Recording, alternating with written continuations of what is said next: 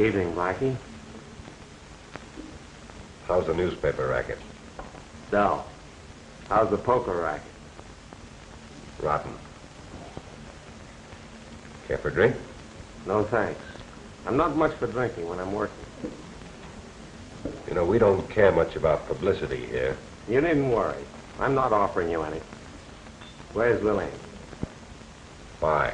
I want to see her. Say, what's the matter with you? There's no law against me seeing her, is there?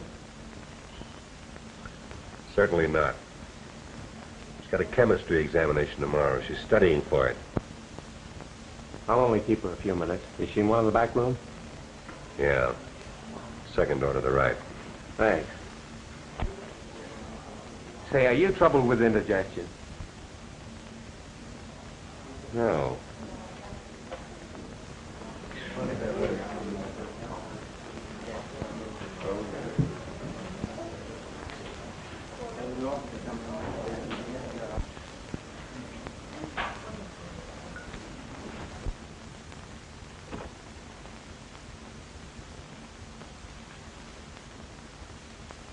Hello, Bill. Come in. How's my little sweetheart? I don't know. Have you got one? You bet. One of the best. And she's looking very beautiful. Say, Lillian, what's the matter with Blackie? Why? I don't know. He acted very hostile when I told him I wanted to see you. Perhaps it's your imagination. Listen, Precious. I'm doping up a story about college girls working their way through school. I found one who sells magazines. And I was thinking I'd like to use Miss Lillian Vaughn, who's working her way through college by singing in a nightclub. Sorry, Bill, it's out. Why? Well, for one thing, I have a lot of friends at college. Some of them know I sing here, and some of them don't. Well, I won't mention the Lido. But you'll have to mention my name. Oh, I'd have to do that. And I'd have to have a picture. You take a blame sweet picture, you know that. Flattery won't get you anywhere, Bill. I'd rather you wouldn't say anything about it. Listen, sweet. Is anything wrong? Why, of course not, Bill. I don't believe you. You talk too fast, lady. Has Blackie been annoying you? Blackie's one of my very best friends. Well, you might take better. He's nothing but a tin-horn gambler. I told you he was one of my best friends, didn't I? I'm sorry. Wish there was something I could do for you. You can. Drive me over to the campus. All right. I'll get my hat and coat. Meet me outside.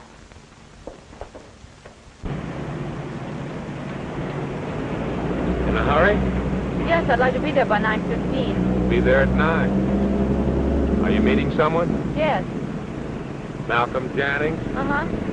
Pick out the rummiest friend. What's the matter with Mal? Oh, he's no good. We brought him all the way out here from Minnesota for the track team. They got him a soft job bringing the chimes from the Campanile, and what's he done? Out every night, gambling. Don't you think you said enough against my friends? Okay, I'll pipe down.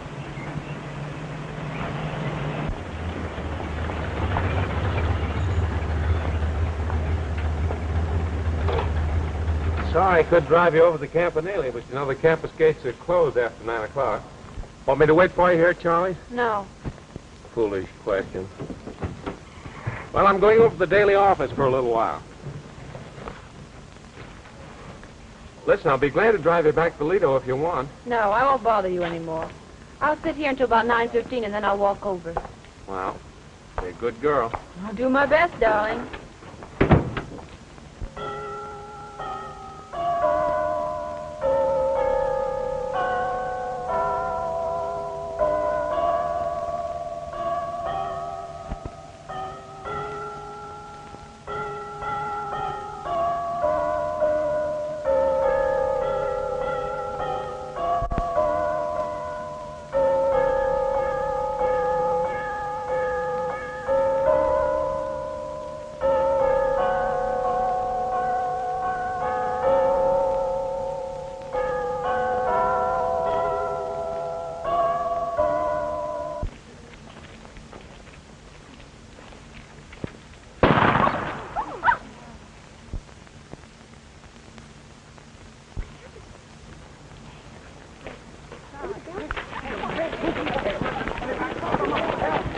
Hey, you stay away from that door. Well, what happened, fella? How should I know? Well, there was a shot. So I heard. Well, somebody ought to call the police. The police have been called. How could they? It just happened. Well, someone will call us. I mean, Someone will call us. Charlotte there.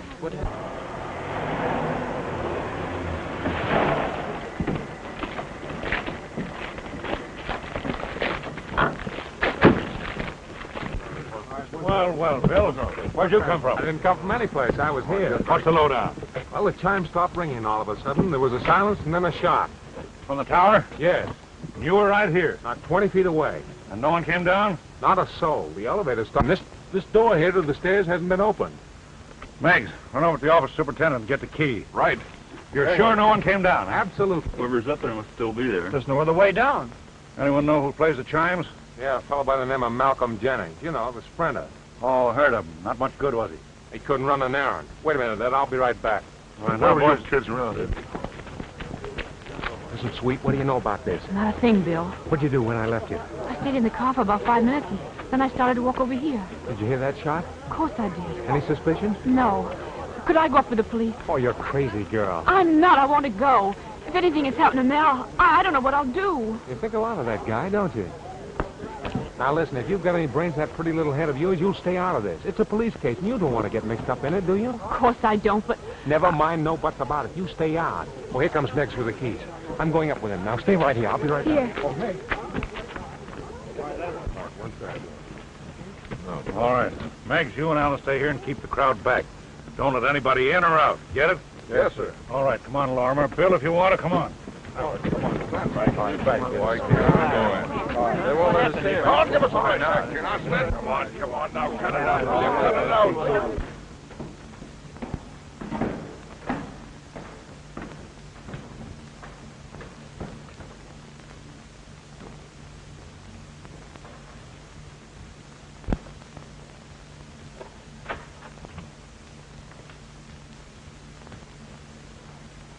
Just a plain case of suicide.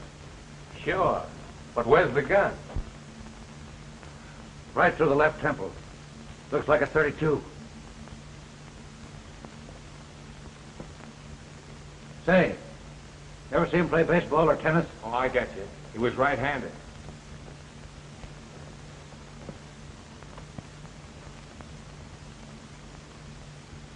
No powder burns. Plain case of murder. Those buildings aren't anywhere near tall enough to reach over this balustrade with a rifle. Those hills are high enough, but they're too far away. And the guy that did it must be somewhere about. You swear nobody came down. We didn't meet anybody coming up. He's either up in there or hiding in the elevator shaft. It's a hiding place. The belfry is out. Maybe he had a parachute. He could drop over the side of this rail here. Sure, nobody'd seen him. Nonsense. Well, maybe he used a rope.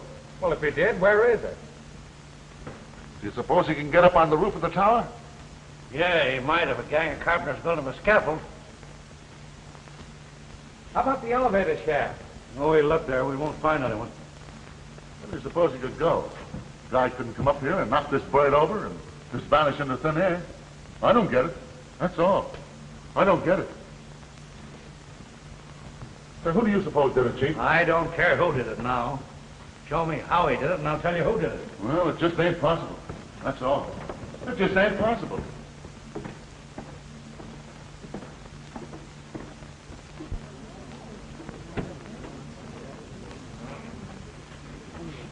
Captain. Well, this man there runs the elevator. He lives near here. He heard the shot and he came right over. You take Jennings up on top tonight? No, sir. I make my last trip at 8 o'clock. He always walks. Who'd you take up on your last trip? 2 ladies and a man. Say, Bill, give us the load on, will you? Yeah, Ask Lorimer. He's got all the dope. Mr. Lawrence, give us the dope on this. Bad news, Lillian. Is he dead? Yeah, shot through the temple. Who killed him, Bill? All I know is he was murdered. Whoever did it got away. Got away? Why, that's impossible. Nobody left there after the shot. See here, Lillian. You know more about this than you're passing out. What makes you say that? I don't know. Ever since I stepped into the club tonight, the way Blackie acted, your nervousness, the whole business, I just knew something was going to happen. If you knew something was going to happen, you knew more than I did.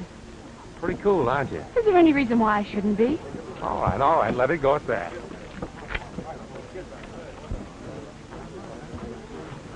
Anything wrong, Bill? Oh, nothing connected with the case.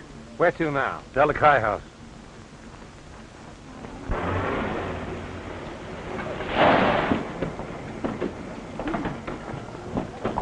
Which one of you fellows in charge? Well, I suppose you could say I'm in charge. I'm house manager. you're the man I want to see. Go on inside. Let you stay out. Hey, what's up? Oh, there's trouble down the road,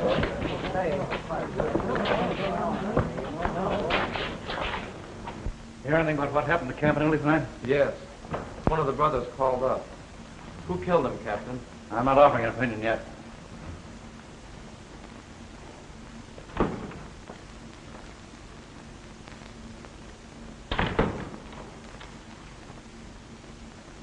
Suppose you tell me what you know about Jennings.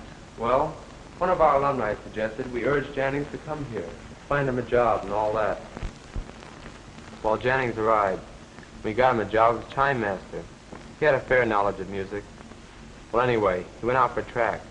It proved a big disappointment. Yes. Let's get to the man himself. Well, he was a likable chap, good mixer, good company, but he hadn't any... Well, he lacked the cultural background a college man should have. In your opinion, had he ever been to college before? I don't think he's had more than 2 years of high school. Any parents, relatives? He never mentioned any. Did he go out much? Quite a bit. Very often he stayed away all night. Who were his friends? I haven't any idea. How about girls? I don't believe he was greatly interested in women. When did you have your last house party? About 10 days ago. Who'd he bring? Come on. You're wasting time. I want to know. He brought Ann Michaels. Oh. Did he rush her much? Yes, quite a bit. What kind of a girl is she? She's a very charming young lady. Where'd she live? Number 12, Addison Way. Sorority house, huh? No. Does she belong to a sorority? No. Why not? Perhaps you better ask her. Oh. Don't worry, my boy. I will. Larimer, see that he doesn't get to a telephone. I want to surprise her. Okay, Chief. I get you. Sit down, young fella.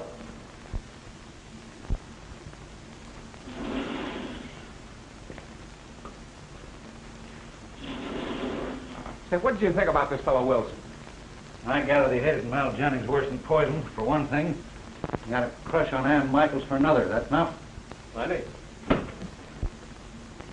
Miss Michaels, I'm Captain Kine of the police department. This is Mr. Bartlett of the Times Star. How do you do? I'd like to talk to you a minute. Please come in.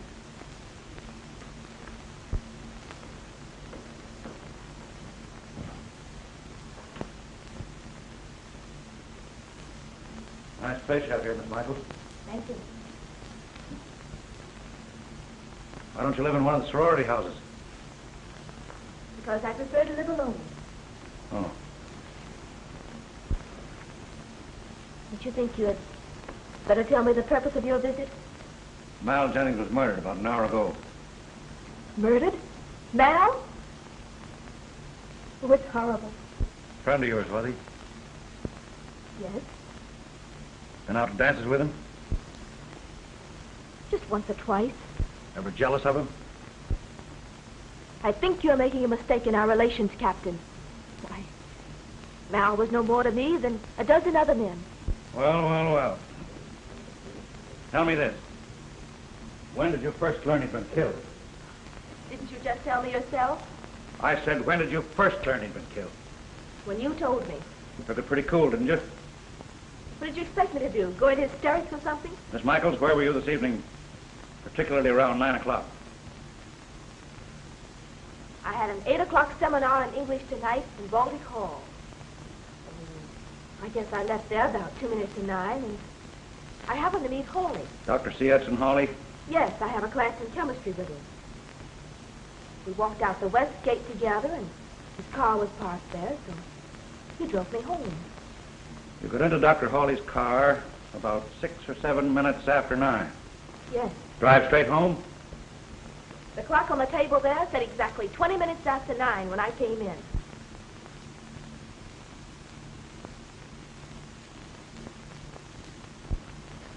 Clock keeps pretty good time. Did Dr. Hawley come up to your apartment with you? Certainly not. How long did you talk out front? I merely thanked him and came upstairs. Of course, you realize, Miss Michaels, that if you know anything, now's the time to spill it. I told you, Captain, I know nothing.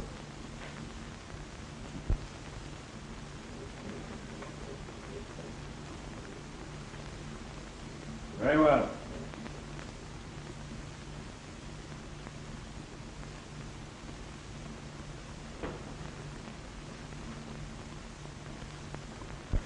Don't tell me she don't know something.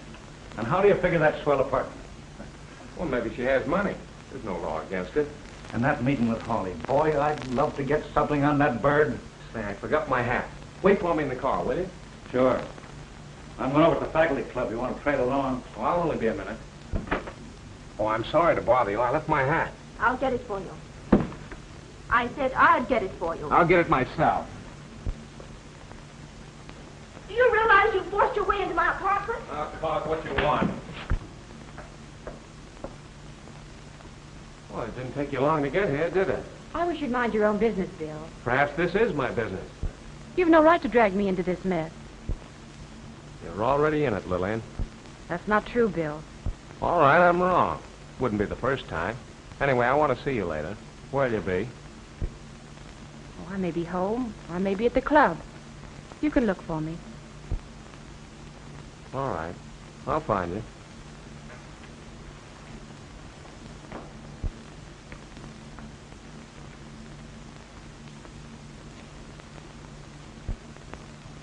A most unpleasant business, isn't it? There must have been dozens of people around the Campanile when it happened. I was there myself, and no one came out of the tower. Lucky boy. The paper says that Jennings couldn't have killed himself. Did you happen to know him, Dr. Hawley? He was in my class in chemistry. A poor student. I was about ready to drop him. Is Miss Ann Michaels in the class, too? See here, Captain. Surely you're not intimating that Miss Michaels is involved in the case. Just talked to this Ann Michaels. I'll bet my stars she held out on me. Miss Michaels did know Jennings, and I believe went out with him now and then. But as far as her being in any way, either willingly or inadvertently involved in the murder, why, it's absurd. So you seem to think a lot of this Ann Michaels. You're ready to take a great deal for granted, Mr. Kine. I suppose Miss Michaels told you that I drove her home? Yes. I did drive her home. But if you assume that my meeting with her was anything but accidental, you're wrong. Miss Michaels means no more to me than any other girl in my class. Is there anything else, Captain? No. I just want to know where she was when Jennings was shot. We drove to her home slowly. I dare say any number of witnesses could be found who saw us. That's not necessary. Not now, anyhow.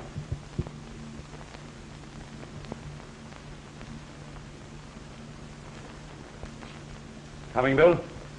Oh, my car's only a block from here. I might as well pick it up while I'm out this way. Thank you, Doctor. Good night. The captain's a bit worked up, isn't he, Bill? Well, who wouldn't be? First, an impossible murder. And second, how'd he get away? I'm not good at guessing. You'd like to tackle this case, wouldn't you, Dr. Hawley? Frankly, yes. Well, why don't you? I haven't been asked to. Well, is that necessary? I have no more right to investigate this affair than the other privacies.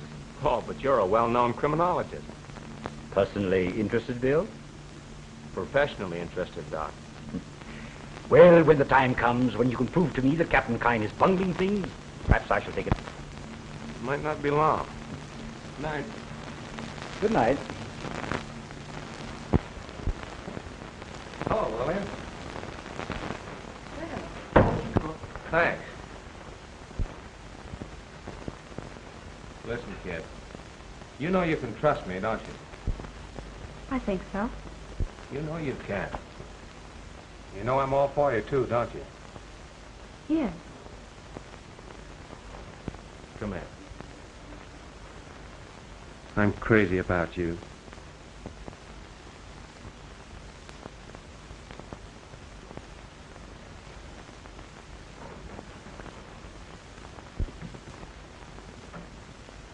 Dirty shame to interrupt you like this, Bill. Oh, what a swell friend you turned out to be. Oh, listen, darling, I didn't No, children, be good, be good. You know where you can go? Now, I want to ask the young lady some questions, and while I'm asking them, I want you to keep your trap shut. I may or may not. What do you think of that? I may bust you one in the jaw. You'll think twice before you do. You want me to put the bracelets on him, Chief? No, go ahead and search the apartment. Now, you two sit down. I want to ask some questions. I don't want to quarrel with you, Bill. You did me a good turn tonight. I don't get it. You wouldn't. You don't have to be so upstage, Miss Boyne. Oh, come on, Ed. Quit stalling and get to the point. I will. When you left the club after talking to Hawley, I put a tail on you. On me? Yeah. Going back to that hat didn't fool me any. I don't blame you for being burned up. Why should you want me tailed? Because you knew something about this case that I didn't. Read this.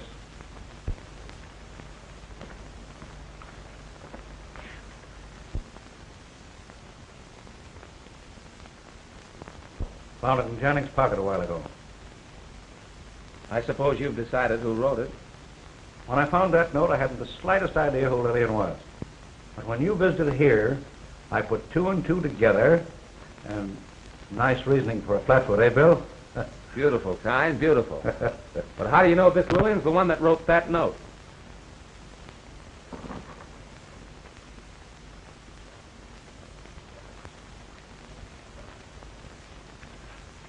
Want to see? I'm not a handwriting expert, and I'm sure you're not. I don't think a handwriting expert is necessary, is it, Miss Boyd? If you're asking if I wrote that note, the answer is yes. Now, want to sit down and talk to me a while?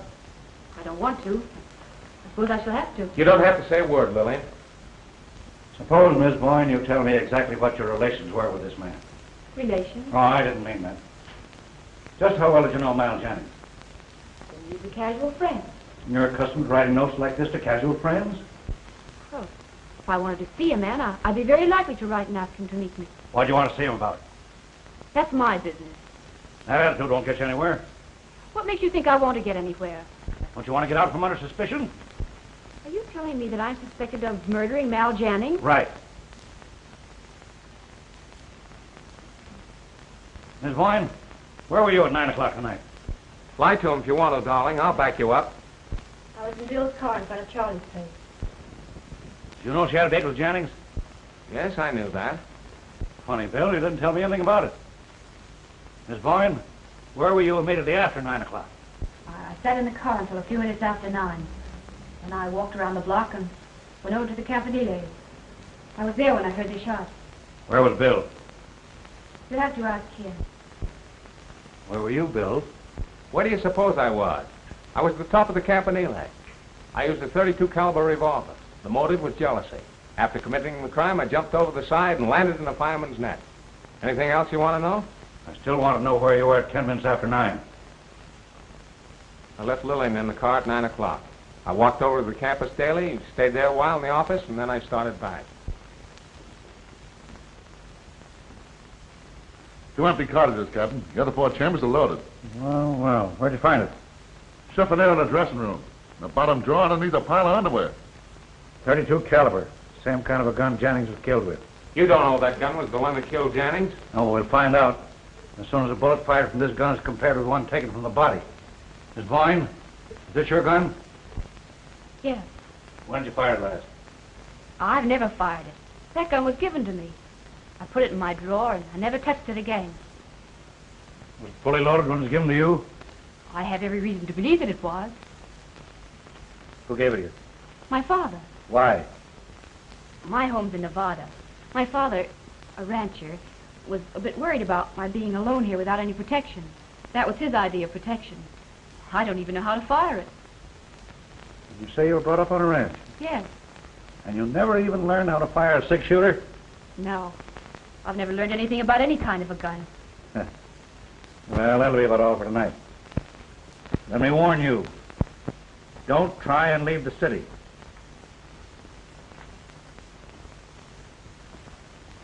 Listen, darling. All right.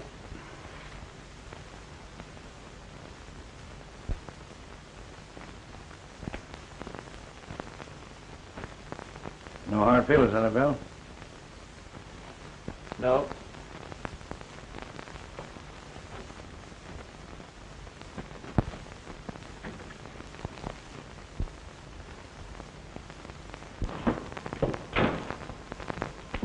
Well, I guess I'll go home. I've got a headache. If you went home an hour ago, you wouldn't have a headache. I'll go jump in the lake. I'll see you in the morning. All right.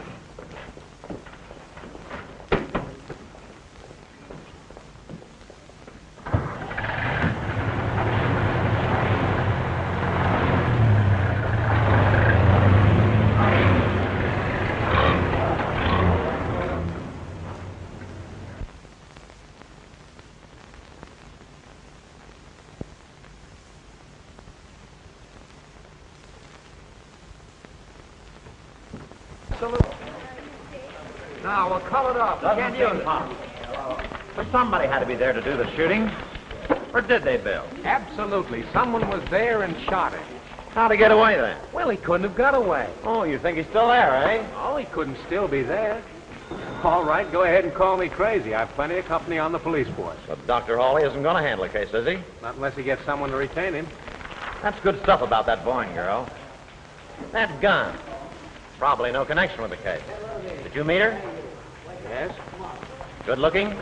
She's swell. Listen, Grimes, I want to be taken off the police beat and devote all my time to this case. All right, Bill. The keys to the city are yours. Good luck. Thanks. Hey, Spud. Yeah. I want to give you a phone number. I'll be there about an hour. If anything breaks on a Jannings case, give me a ring, will you? Okay. Hey, and keep that number under your hat, too. Right.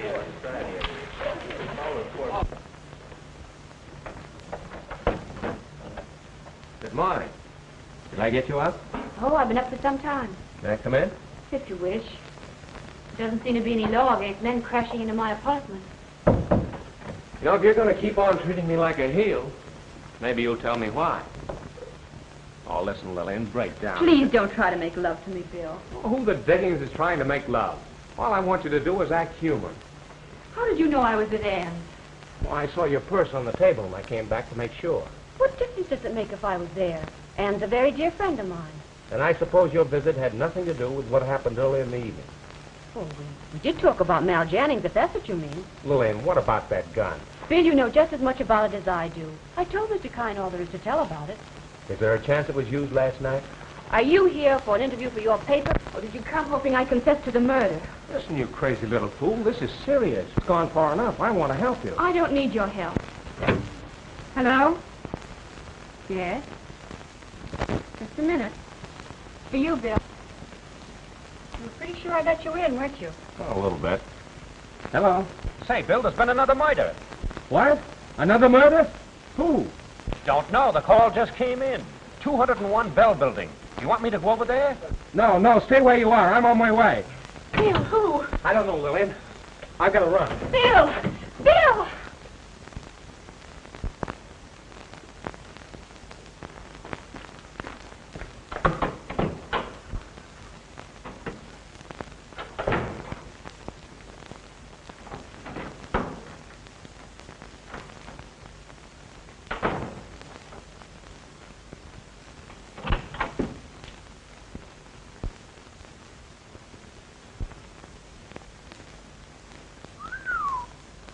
I suppose you are from the police?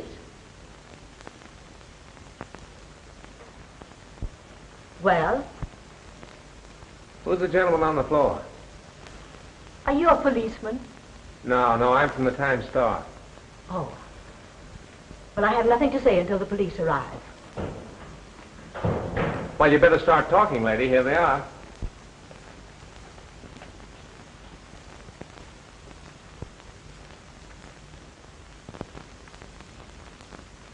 I suppose you happen to be strolling by this time, huh? Something like that. You're too smart. Well, I was only 4 blocks from here when Spud gave me the call. Is it my fault I got here ahead of you? Who is he? Mr. James Smythe. And who are you? Miss Hilda Lunn, secretary to Mr. Smythe and Mr. Brock. Suppose you tell us all about it. Well, I opened the office as usual, then I came in here. I came upon the body of Mr. Smythe. I knew at once he was dead. I immediately telephoned the police, and I haven't touched anything. See anything of a gun? I saw nothing except what's before you right now. Not suicide. Looks to me like he was shot with a .32, same as the other fellow. Bullet when the left came out behind the right ear. Chief!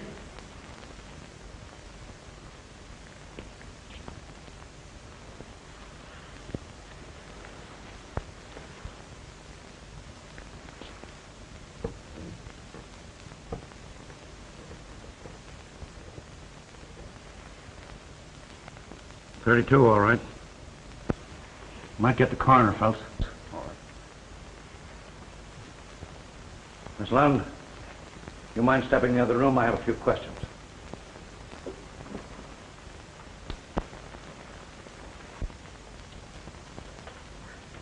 Miss Lund, you any idea who killed your employer? Yes. Who? By a gambler named Blackie Atwater. Lorimer? Find out when Smythe was last seen alive.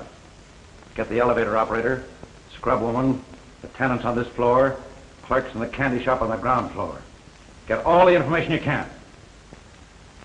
Say, Chief, about this Atwater. I know that bird. He hangs out at the Lido where I can just... Never mind. Do as I told you. Yes, sir.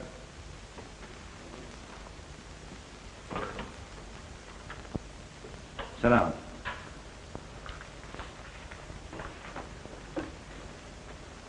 Miss Lund, perhaps you can tell me why you suspect this man, Atwater, of killing Mr. Smythe. I heard him threaten to kill him if he didn't, Well, that was all that I heard. What was all that you heard? Just what I told you. This Atwater came into the office day before yesterday, and he was very angry when I told him Mr. Smythe was busy. Snapped at me in the most ungentlemanly way.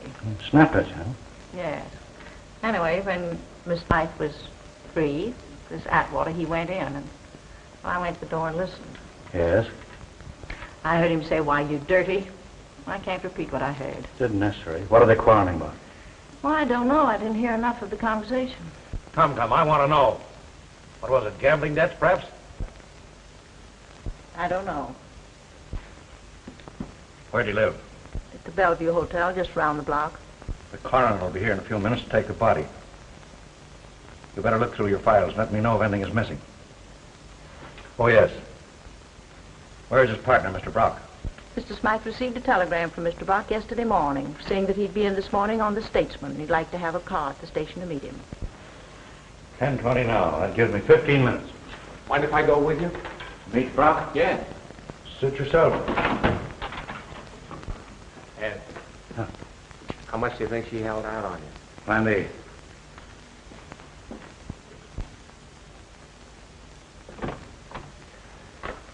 Mr. Brock. Yes, sir. Keep yourself away from the town. I may want to ask you some more questions. Yes, sir.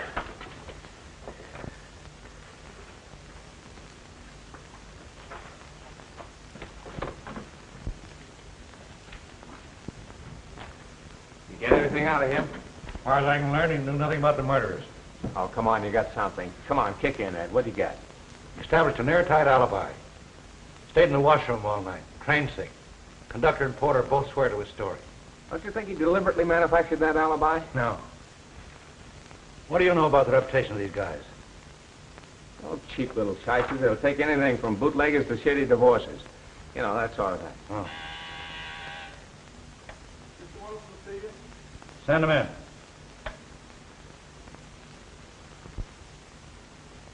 Come in, Wilson. Captain, I believe I've learned something you'd like to know. Right, shoot. Well, two of my fraternity brothers, who wish to keep their identity a secret if possible, they're in training. We're out with Mal Jennings Thursday night. Now you're going to tell me these two men heard Jennings quarreling with a certain party, right? Well, how did you know? Guessed it. And the certain party is a gambler named Blackie Atwater. Yes. I believe this Blackie threatened Jennings' life. Exactly. Thanks very much. Anything else? No. That's all.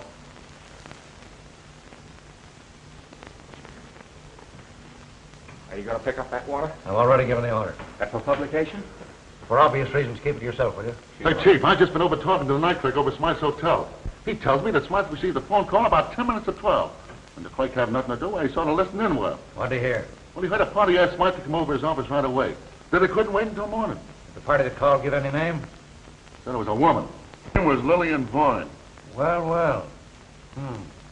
Did Smythe leave right away? Well, he left a few minutes after 12. Oh, the coroner sent that over. Said they took it out of Jennings. J for Jennings, huh? Yeah. S for Smythe and B for Vaughn. Shot this one into a bucket of sand out of the gun we found in her apartment. See here, Ed, you're all wrong. That call came for Smythe around 12 o'clock. And at 12 exactly, I was walking up the steps to Lillian's apartment. And I stayed there until you two guys came busting in. Sure you haven't set your watch since last night? What I've just told you, I'd swear to on any witness stand. Don't doubt your word, Bill. But that gun... That gun was in her apartment from 12 until you took it away with you. And Smythe couldn't have been killed with that gun? Absolutely impossible. All right, Bill. We'll see. Wait till we photograph these slugs. Come in.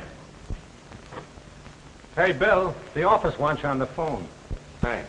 Mind if I use your phone, Ed? Go ahead. No. Listen, I got him on the booth out here. Better take it in the booth, Bill.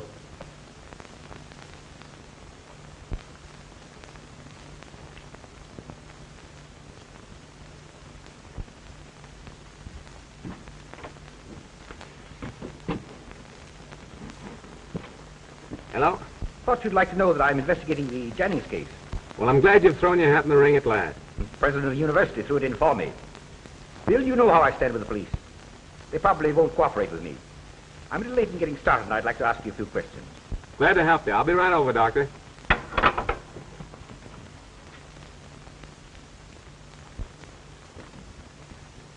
What kind of alarm ago?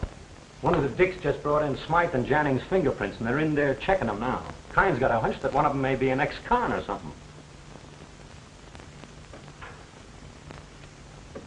Listen, Spot. Did you see Kine take anything out of that top drawer? He never even touched it. Bill, you can't do that. No? Watch me. Oh, gee, Bill, Captain Kine will freeze you for this. Where'd you get those bullets? Stole them. Stole them? You must be crazy. Those bullets are evidence of the most important kind. If you get caught, it might mean a term in prison. Yeah, I know that. But I had to find out if they were all fired from the same gun. We'll know that just as soon as I can check the rifling. The old man's wild. Say, what are you going to do about it? Does he know who got him? Well, he has suspicions, and he's not a bit backward about voicing them either. Well, there's nothing to do but beard the lion and his well-known death. Come on, give me moral support, will you? Not me, fella. But tell the boys I died fighting. I'll tell them you died talking. Oh, it's you, huh? In the flesh, not a picture. Anything new, Ed? Yeah, in about 2 minutes, there's going to be a new murder. Well, maybe I'd better phone the office. That's enough kidding. Where are those slugs? What slugs? You know what slugs. Where are they? Well, the last time I saw them, you put them in the top drawer.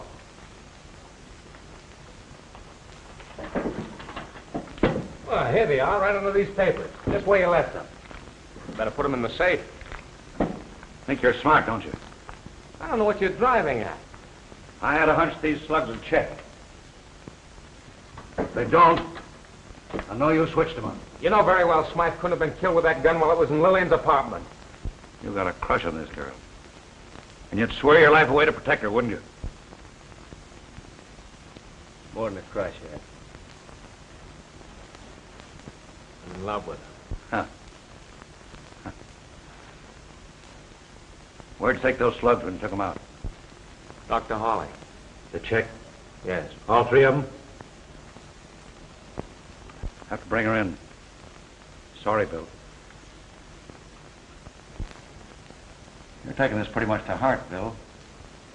Who wouldn't? Don't jump at conclusions. The girl probably had nothing to do with the actual killings. Certainly she had nothing to do with the actual killing. But she's mixed up in it, Bill. Oh, what's the use? There's nothing logical about the whole case. Not much, I'll admit. And you'll have a sweet time getting a conviction without more evidence than you've got now. Let me tell you something. I'll have a lot more evidence than I've got now before I even try for an indictment. You'll need it. Have to excuse me now, Bill. I've got some work to do. Where are you going? See Lillian Boyne? She's home, I'm going to see her. Better tell her not to take a run-out powder. She wouldn't, even if I asked her to.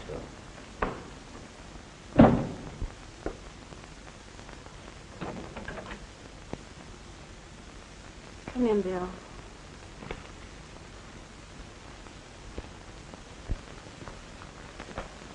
Hello. Oh, hello. I was sleuthing today. Rotten. Any new murders this afternoon? Not a murder. They'd be able to fix something up for you tonight.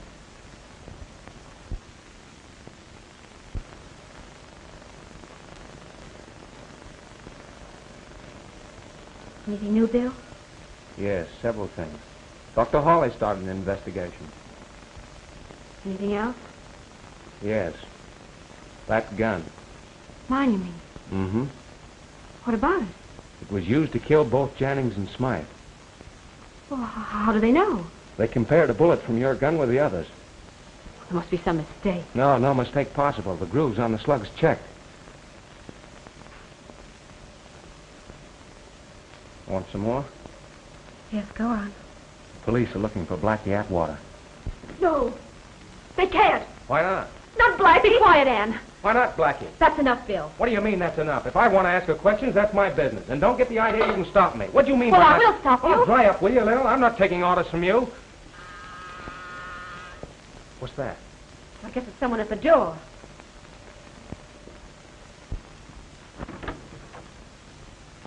Hello, Lillian. May I come in? Yes. Ann, you little fool, get out of here. Go on, get out. Take a taxi. Go home and stay there.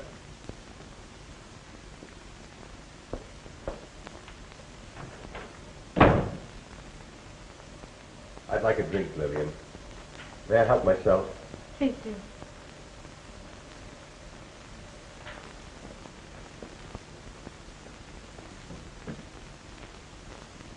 Mind if I have a look in your dressing room? Why? Well, here's the idea. I got here at midnight last night, and Smythe was killed soon afterward. Now, I want to find out if anybody planted that gun in there while I was here. Go ahead, look.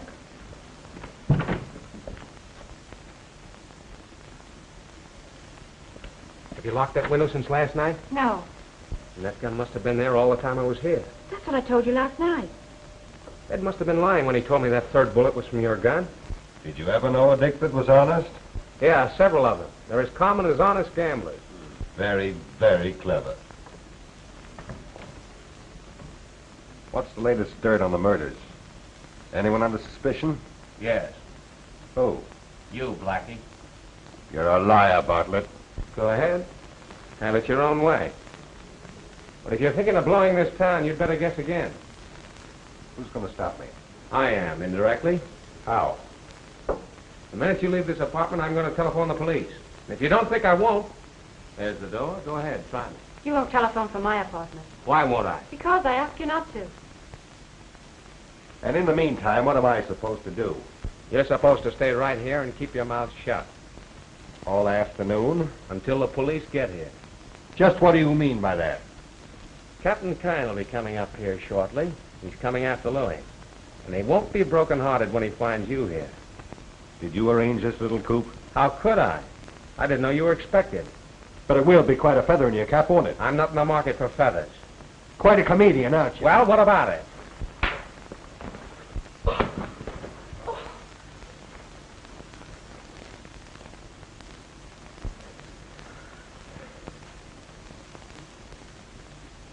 It's a 32. Fully loaded. Might have got me.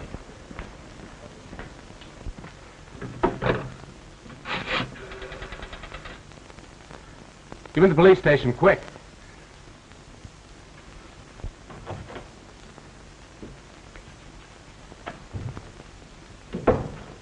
Well, Bill? He tried to get me. Here's his gun. 32, huh? Take him down station, lock him up. Want to make an assault with a deadly weapon, Bill? No. Might be easier to hold him in case some shyster tries to spring him on a writ. Well, I got him for you. If you can't hold him, that's your fault. Come on, Blackie. Come back for me. I want to ask this young lady some questions before I bring her in. All right, Chief.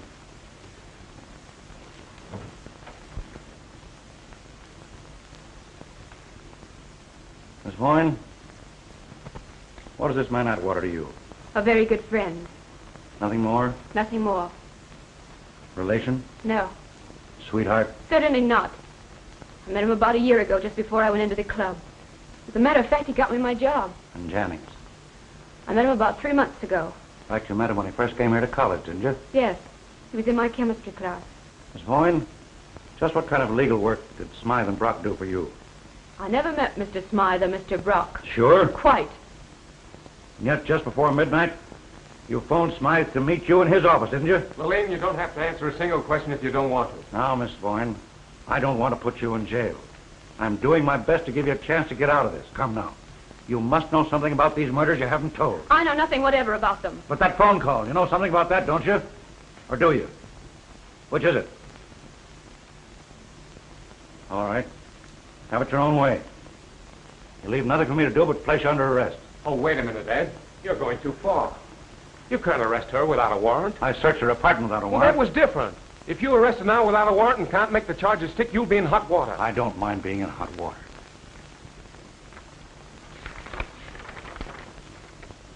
Murder?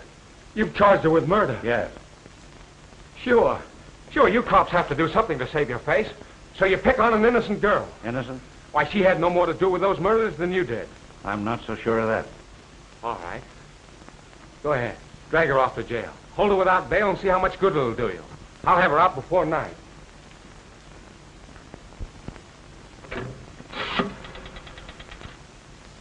Get me state 4705. Come on, get your things. You're going with me. City desk. Oh, Grimes? Well, get this. Here's a flash for your final. Lillian Vaughn has been served with a warrant charging murder. The gun was found in her apartment last night, according to Captain Kine. Any evidence besides that? No, the old fool hasn't got a leg to stand on. What? Well, I know because I was in her apartment last night.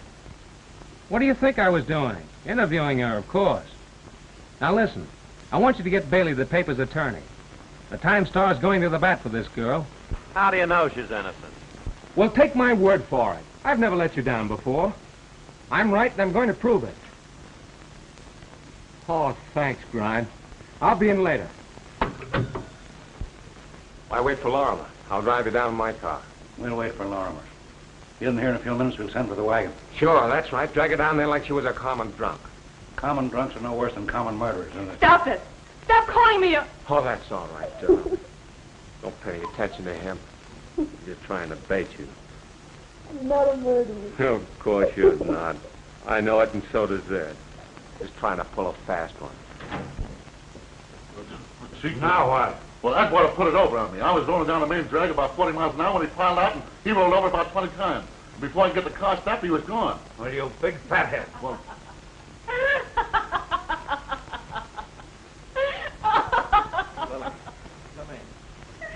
Hello, Doctor. Well, William. Glad you came. I just identified some lint. Lint? Yes, from the bottom of Jennings' trousers. Did you ever notice the color of the rug in Brock and Smythe's office? Yeah. It's a henna, isn't it? Exactly. Jennings was in that office recently. What else did you find? I'm looking at some dust from the floor where Jennings was found. And I also found and photographed a woman's footprints on the Campanile stairs. Is that unusual? In this case, yes. Those stairs are swept every day. And that footprint was superimposed on one of Jennings's. This woman went up and did not come down. What about the elevator? The elevator had stopped running. From this footprint and other evidence that I have found, I'm convinced that it was a woman who killed Jennings and Smythe. Find anything else? I'm not ready to make anything public just yet.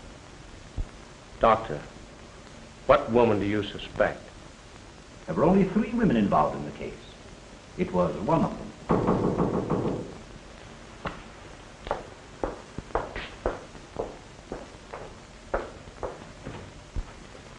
Pardon me, I'm Brock. Oh, yes, Mr. Brock. What can I do for you? Why, I want to talk to you. Yes? About Jim Smythe. Oh, yes, please come in. Why, I'd like to talk to you alone. Very well. Come into my office. Oh, excuse me a moment, Bill.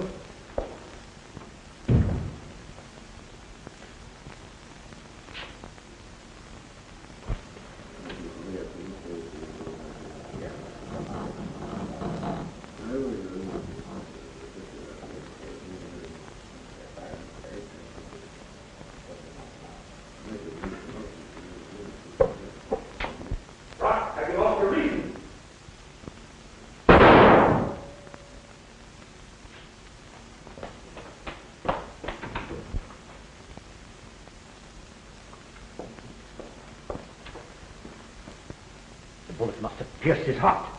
He never moved after he fell. I had a hunch something like this was going to happen. Gee, when I heard that shot, I thought you were a goner. Oh, why did the fool have to pick up my office to kill himself? The whole thing's going to be a mess. Publicity. People will flock up here. Morbidly curious people.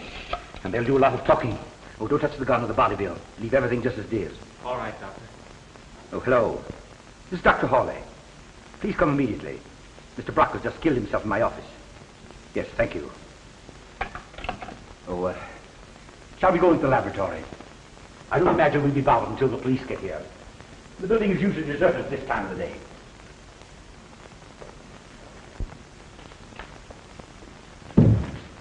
Your last edition got a press? Yes. As long as anything's happening on this case, I've got to stay on the job. Wish things would quiet down. I wish they'd quieted down 15 minutes ago.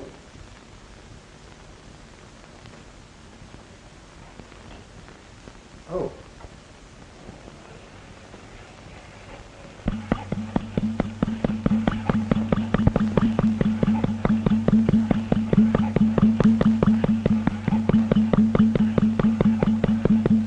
The heartbeat of a housefly.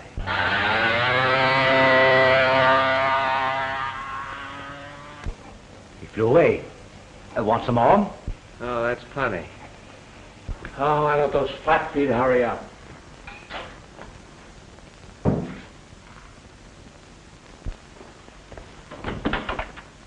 Oh, Captain. Hi, Doctor. Just happened to be on the spot again, Bill? Well, I was in the next room. I wish I had your faculty being around when these things take place. What happened, Doctor? Well, Brock came and insisted on talking to me alone. He was very nervous and right away demanded to know who had killed his partner. Afraid that whoever killed Smythe might kill him, huh? Yes, I took it that way. He was half hysterical as he accused me of holding out on him. I finally got a little bit hot under the collar myself. I told him he'd have to leave my office. He jumped up from his chair and cried, "All right, I leave." Before I had time to realize what was in his mind, he pulled a gun from his pocket, held it to his side. I shouted at him, hoping to startle him into pausing for a moment. But he pulled the trigger, fell instantly, and never moved. Must have been afraid of the police. Tied up pretty tight to those other murders. He and his partner both ex-cons. Is that so? Served time in Joliet and Elmira. Both times blackmail. We have a motive to work on now. Have you decided that Brock killed both Smythe and Jennings? Don't you remember that Atwater threatened to kill both of them? Sure, I remember that. We have the trains and roads watched. Blackie can't get out of this town. Well, if he could get out of that campanile, he can get out of this town all right. Maybe. You're glad Blackie got away, aren't you? Yes. Wouldn't you be if he was a friend of yours and was kind to you? I suppose I would. But I haven't forgotten he tried to shoot me. He wouldn't have done that, Bill. How do you know he wouldn't? Because he knows that I like you. Lillian, why didn't you tell me that Ann Michaels and Malcolm Jennings were married? How did you know that? Captain Kine found a wedding ring and a marriage license in her apartment. It wasn't my secret, Bill. I promised Ann I wouldn't tell anyone. Why did she want a marriage kept secret? You see, Bill, shortly after she married Mal, she realized that she'd made a mistake. She was going to have it annulled after the semester was over. Oh. Listen, dear. You know, I might be able to help you more if you'd start in by telling me why you made that date to meet Smythe in his office last night. I didn't. You told Captain Kine you did. Oh, I just did that to protect Ann. Did she use your name and phone Smythe? Yes. Why didn't you give her own name? She tried to see Smythe several times and he wouldn't see her. What'd you want to see him about? Smythe was Mal's attorney. Why'd you write that note to Mal asking him to meet you? I wanted to see if I couldn't persuade him to be kinder to Anne. He was treating her terribly. Where does Blackie Atwater come in this? Why do you want to know that, Bill? Because I have to, Lillian. Where does Blackie Atwater come in? Miss, you wanted in Judge Beasley's office.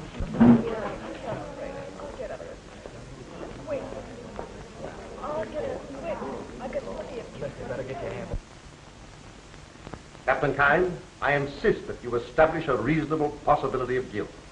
Show me how this young woman could have shot Malcolm Jennings at the top of the Campanile and then made her escape without being seen by dozens of people who were gathered around the base. Show me that, and I'll deny this writ. Well, there's the 3 bullets. I didn't ask you anything about that. I asked you to show me how this young woman could have committed the crime in question. If you can't, then I shall have to release the prisoner. Well, Then I shall dismiss the warrant. You win. Thank you very much, Judge. Don't thank me. Miss Boyne, let me be the first to congratulate you. Thank you. I guess you know how much we appreciate what you did for us, Bailey. Thanks. If you ever need me again, look me up. Now, Lillian, I guess you know you can trust me, don't you? Yes, I do, Bill. And the next time I ask you a question, you... Listen, dear, can you get home all right? Yeah, sure. I've got to get a story. I'll be up a little later. Wait for me there, will you? Yes, I'll. Good evening, Sergeant. Is the captain in? I've come to give myself up. Got a gun? No, it's me. Oh, come on, get moving. Get in. Hey, Chief, got a visitor. I understand you wanted to see me, Captain. Yeah. Sit down, Atwater, sit down. Let's see. You broke away from Lorimer this afternoon, didn't you? Yes, and I just now walked in and gave myself up. You might explain yourself. I didn't care to be arrested this afternoon. Why? Well, I thought you might check up on my fingerprints and find I'd served time in San Quentin, and I didn't want that made public. Why not? I didn't want my right name to get out. What is your right name? Michaels. Michaels? Yeah. Anne's father. Oh, you are. Believe that to protect her name and keep her friends from finding out that her father was a convict, you risked your life by diving out of that car. You may. I wanted to personally see her on board a boat bound for Europe. That's where she is right now. Atwater, did you kill Jennings? If I did, do you think I'd be in here right now? You threatened him a few days ago. What is the argument about? About the way he was treating my daughter. I had information that he was cooking up some sort of a plot to ruin her reputation. He and those 2 shysters. Is that why you threatened to kill Smythe? If I had threatened to kill him, that would have been the reason. Your daughter went around with other men, although married to Mal Jennings, I believe. She was very popular on the campus. No one knew of a marriage. They weren't living together. What'd you find out about Wilson? It's perfect. What's perfect? The alibi. He said he was down to fraternity house all evening. Brought in a half a dozen guys to prove it. You have any money? Well, he drives a big cad roadster. That wouldn't indicate he's rich enough to be blackmailed. Say, you know, Captain, in spite of his alibi, I've always suspected that Wilson from the first. Oh, sit down, Sergeant, sit down. Take a load off your feet. Anyone else interested in your daughter particularly? Who had money? Not that I know of.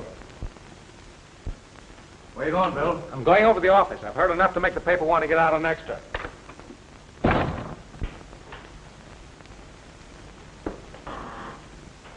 Hello, Doc. Oh, it's you, Bill. Well, what's on your mind? A whole lot of things. A whole lot of things, Doc. I wanted to talk them over with you. I'm pretty busy just now, Bill. Are you? Surely you're not too busy. What are you driving at? I'll tell you in a minute. Let's sit down now.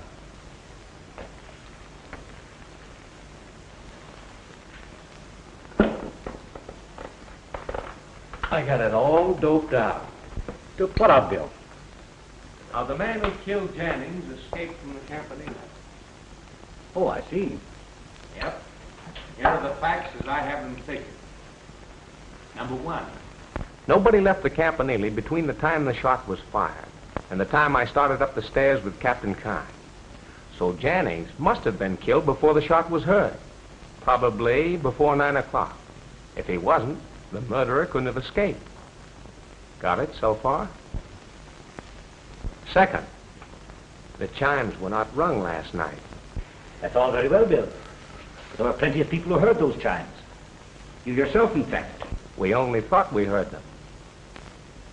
Are you following me, Doc? No. Someone hung a microphone in a window around here and made an electrical transcription of those chimes. Are you listening? I'm listening. Got it? No. It's so simple. That transcription was amplified many times and sent out through a powerful loudspeaker located in a window in some building near the Campanile. Clever, huh?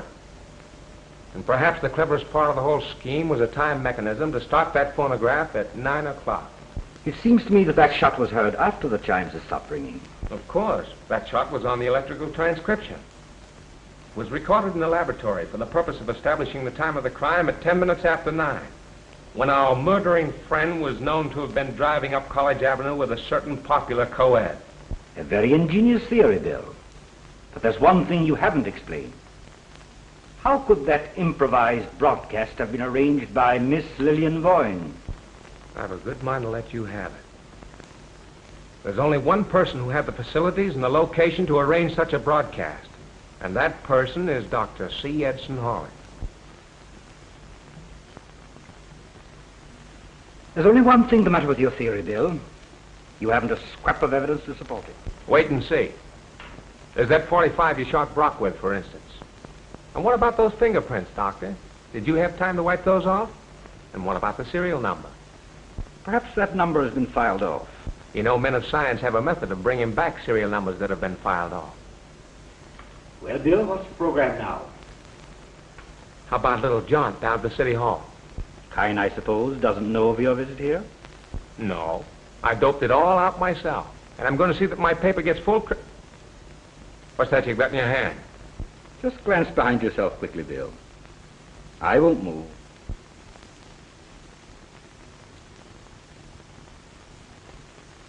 Did you see it? See what? Those two test tubes piled beneath that pile of rubbish. What about them? Barrels of a shotgun, Bill. Aimed right at your chair. I've only to press this button to discharge both barrels. If you move, I'll let you have it. Well, you got the drop on me. Very definitely so. Say, Doc, would you mind telling me the whole story? What is it you want to know, Bill? Suppose we start with the motive. The motive was self-preservation. It was an effort to combat, by the only means at my disposal, a blackmail plot that would have meant my ruination. That plot was engineered by Jennings and those two shyster lawyers. After Jennings was admitted to the university, his first move was to get acquainted with Ann Michaels. He did and finally married her. How he did that, I don't know. Perhaps she fell in love with him. Perhaps he knew that her father was a gambler and an ex-convict and forced her into the marriage. But he married her for just one purpose. He knew that I was interested in the girl, and he planned to blackmail me, knowing that I was a fairly wealthy man. It was his intention to sue for a divorce and name me as correspondent. Well, that divorce case would have never reached court. No, not as long as I paid. But I knew it was in the offing. And that's why you killed Smythe. Smythe caught me in his office while I was searching for papers that might have any bearing on this case. I had to kill him. What about Brock? I counted on his keeping quiet, because he couldn't have aired his suspicions without incriminating himself. But Brock got panicky. He came to my office this afternoon and demanded $50,000. I whipped a gun out of my desk, shot him through the heart, and then tossed the gun down beside him. And those bullets, how did you work that? A week or so ago, I went to Lillian's apartment, stole the gun, fired 2 bullets out of it, and then returned the gun. And you used another gun to kill Jannings? Yes, a 32 with a silencer. Then I put the bullets where they were found. So you admit you were going to frame her? I was going to build up a case against her, founded on circumstantial evidence. No jury would have convicted her. Just enough of a case so she'd be convicted in the eyes of the world. Just enough evidence so that the police would lay off looking for the real murderer. Doc, you're a rat. Anything further you want to know, Bill? No, I guess that's about all. It's just as well that you have no more questions to ask. I'm tired of talking. What are you going to do now?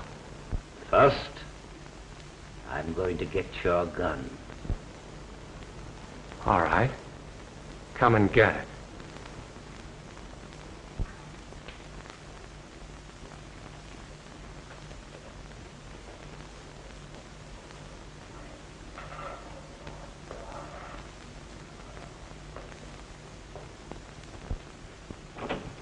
Listen, Chief. I followed Bartlett over to Doc Hawley's place. He stayed there a long time. And all of a sudden, Hawley comes running out with a sort of a crazy expression on his face. He stopped dead when he seen me and tried to pass it off by saying something about it being a nice night. Well, Bill ain't come out of there yet, and the doors are locked up for the night.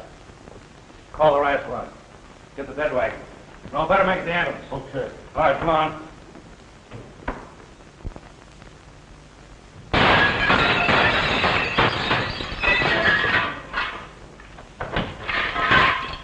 Smash those windows. Let some air in here.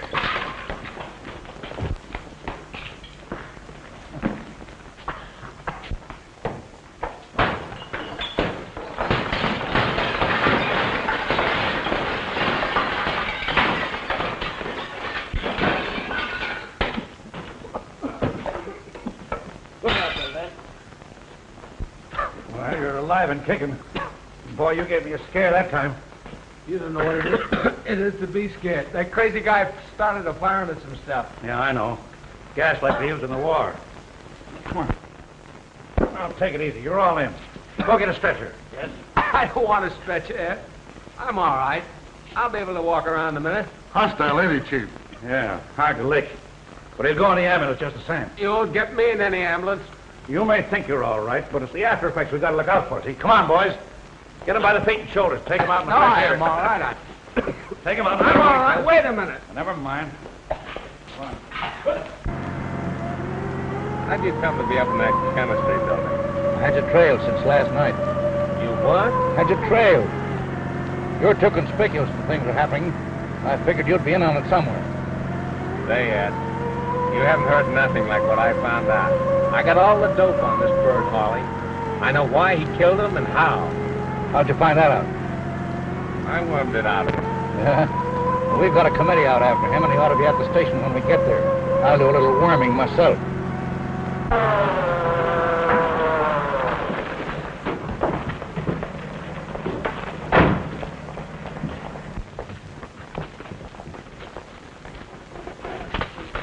Thanks for the ride, boys. My girl lives down the block, and I'd like to see her. You big fathead. Hey, tell me how he rang those chimes. Take a look at the morning paper, Ed.